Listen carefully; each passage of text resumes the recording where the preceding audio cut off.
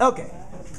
So our question is, how do the rules of exponents allow us to multiply and divide polynomials or monomials? So the first thing I want to look at, guys, I'm going to show you the first one, which is multiplying. So if we want to multiply exponents, what we're going to do is the rule tells us when you have two exponents with this, or I'm sorry, two variables with exponents, and they have the exact same base, you're going to, all you simply need to do is multiply the exponents. So some of you might say, all right, well, that's a rule, but why do we need to follow that rule? Or why does that rule make sense? So let me give you a quick little example so you guys can understand it.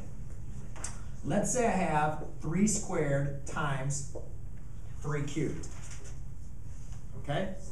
Now let's go and take a look at that and see exactly what that is. Remember, 3 squared, by the definition of an exponent, means 3 times 3. Right?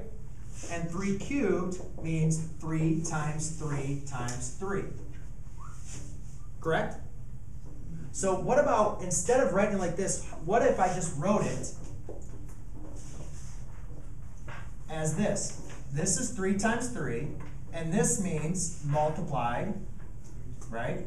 3 times 3 times 3. Does that make sense what I did? Then, by using the definition of exponents, 3 times 3 times 3 times 3 times 3 equals what? 15. 3 to the... Remember, what is this? How many times am I multiplying 3 by itself? 5 times. What does my rule of exponents tell me to do when I have the same base and I'm multiplying the numbers with exponents? What do? Add the exponents. What is 2 plus 3?